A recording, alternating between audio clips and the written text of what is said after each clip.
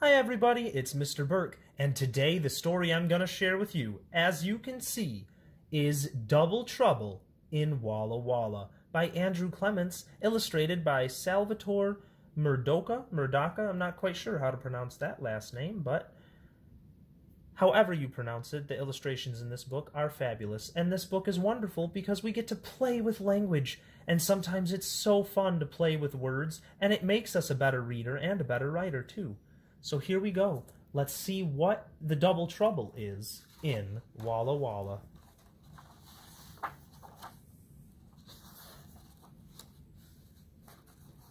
It was an ordinary Monday morning in Walla Walla until Lulu raised her hand in class. Even her name is double talk, Lulu. Mrs. Bell, I feel like a nitwit. As you can tell, there's going to be a lot of rhymes and a lot of double talks. See if you can point them out as I go. My homework is all higgledy-piggledy. Last night it was in tip-top shape, but now it's a big mishmash. Mrs. Bell said, Nitwit, higgledy-piggledy, mishmash? Lulu, stop that flip-flop chitter-chatter or you'll be in double trouble. Lulu said, But I'm not trying to flip-flop chit-chat. I just have an itty-bitty problem with my homework. Mrs. Bell scowled. All right for you, Lulu. If you're going to shilly-shally and dilly-dally with all this fancy-schmancy yak-yak, then we'll just have to trit-trot down to the principal's office.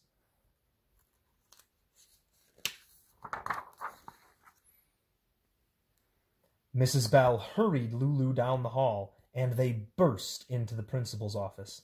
Come, come, and her classmates are watching. Shh, shh, blah, blah, looky, looky, my, hee, and yak, yak.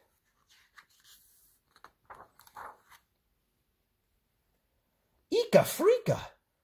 Okie dokie, that's what they're saying, and an uh-oh down here. Mr. Thomas said, What's all the hubbub about? Mrs. Bell said, Lulu's been trying to razzle-dazzle me with some kind of lippity-loppity jibber-jabber, and now I'm all helter-skelter myself. Mr. Thomas raised his eyebrows. Tut-tut, sounds like silly-willy hocus-pocus to me. Mrs. Bell's mouth dropped open. She pointed to the principal and said, Eka freaka! Lulu's got your tongue all topsy-turvy too. Now, don't get the jim-jams, Mrs. Bell. Let's give the nurse a yoo-hoo. Mr. Thomas picked up his phone and said, Mrs. Carter, I'm going to pitter-patter over to your office. Okie dokie. And that's why Lulu's saying, uh-oh. The whole school seems to be having double trouble.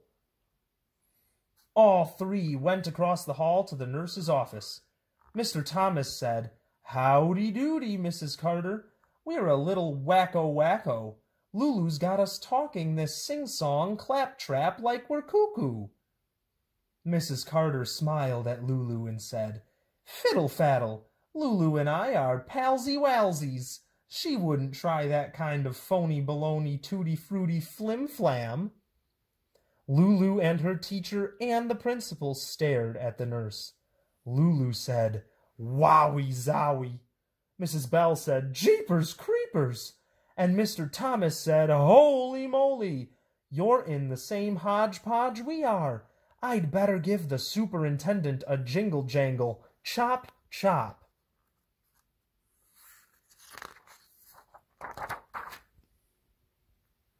Wait one ding-dang tick-tock, shouted the nurse. If you chit-chat with the bigwig, then he'll yak-yak like Lulu too. If we're not very, very hush-hush about this, there could be a mongo-mongo brain drain, and everybody in Walla Walla will be talking like a herky-jerky ding-a-ling. Then the nurse turned to Lulu. Lulu, let's get to the nitty-gritty. When did all this mumbo-jumbo start? Lulu gulped. She said, In English class, I had an itsy-bitsy problem with my homework, and then, zip-zap, Mrs. Bell said talking like this was a no-no. The nurse looked over the top of her glasses at Lulu. Something like this would not just happen willy-nilly. Now, Lulu, think extra, extra hard, and tell me what you did yesterday." And all these speech bubbles have everything that they were saying. It's pretty fun to read them back to back. It's pretty hard, too. Ding dang, tick tock, ding-a-ling, chit-chat, yak yak, mongo mongo, nitty-gritty, herky-jerky, mumbo-jumbo, zip-zap. See if you can do that. I bet you can. "Well," said Lulu, "it was really a humdrum day. I was practicing ballet in my tutu when my little brother Bobo asked me to play on the teeter-totter. We seesawed until Bobo slipped off and got a boo-boo and started to boo-hoo. Mama and Papa came running pell-mell, so I went inside and splish-splashed in the rub-a-dub tub and then hip-hopped into my cuddly-wuddly Betty-Betty. I said night-night to Mama and Papa and Bobo and fell asleep in a snip-snap. That's all I did. Honest. Even the pets are getting in on it with an arf-arf and a meow-meow."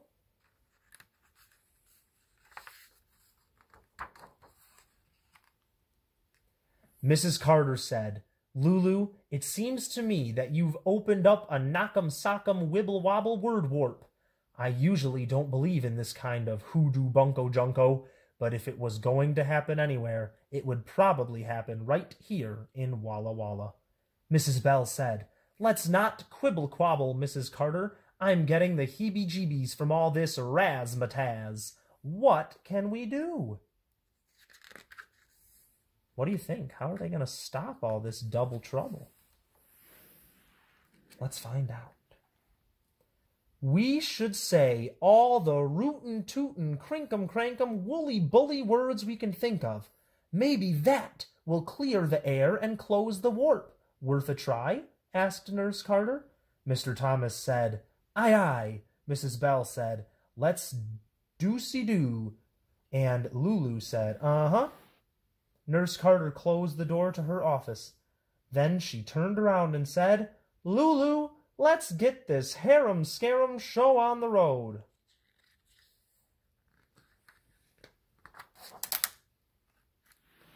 Lulu stood right up and blurted out, "Here we go. You'll have to try this too at home.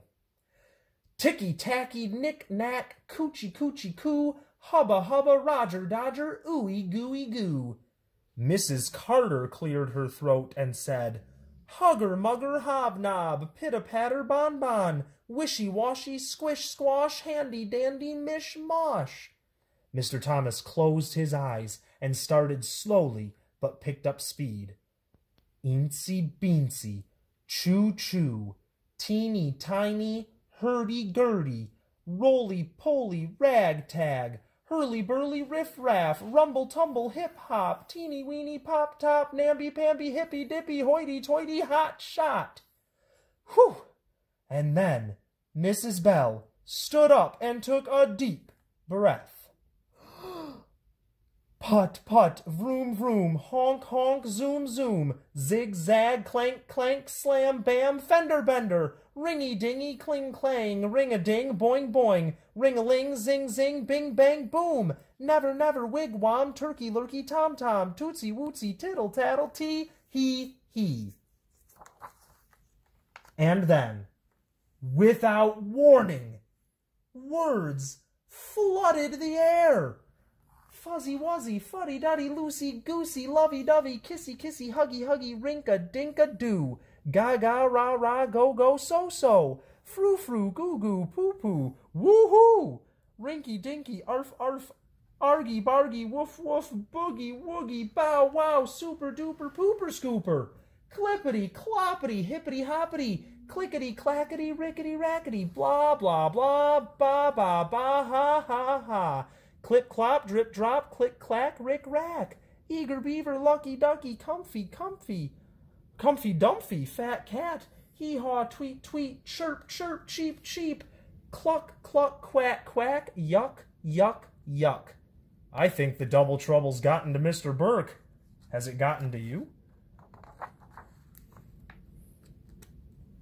There's even more. Bozo, yo-yo, heyday, mayday, hokey-pokey, hanky-panky, goody-goody, yum-yummy, yummy, yummy, tum-tum, Gimme, gimme, gobble, gobble, jelly belly, dum-dum, looky, looky, shoulda, coulda, woulda, better, hadda, oughta, ship shape, sump, pump, achy, breaky, doodad, voodoo, boob, tube, moo, moo, poo-poo, clang, clang, yin, yang, ching, ching, wing, ding, pow, pow, kow-tow, peg leg, jet set. Fi, fi, my, rag, bag, tie-dye, beep, beep, ho-ho, paw, dodo, root-a-toot, zoot, looky, local, yokel, Georgie, porgy, hunka-munka, penny, henny, penny, Humpty Dumpty. Who knew there were so many double trouble rhyming words? And then, suddenly, silence. Lulu, Mrs. Bell, and Mr. Thomas slumped into chairs, and Mrs. Carter flopped onto the cot against the wall. Was it over? No one dared to speak. Lulu whispered, "Mrs. Carter, may I please have a drink of water?" Mrs. Carter sat up and said, "Of course you may, my dear." Mrs. Bell smiled weakly at the principal and said, "You were magnificent, sir." Mr. Thomas perked up and smiled at everyone. He straightened his tie and said, "I think we've done it, people." Mrs. Carter sat down at her desk and went back to checking over her posture records. Mr. Thomas walked across the hall to his office and went back to the letter he was writing. Lulu followed Mrs. Bell down the hallway and soon had her English homework all straightened out.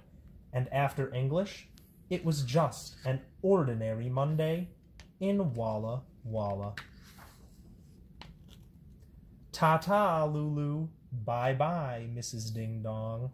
I hope that double trouble's not starting all over again, but if it is, I'm sure you'll be ready to handle it because you had such great practice with it the first time. I bet you nailed all those double trouble words, and I hope you enjoyed this fun, silly story. Thanks for listening, everybody, and have a great day.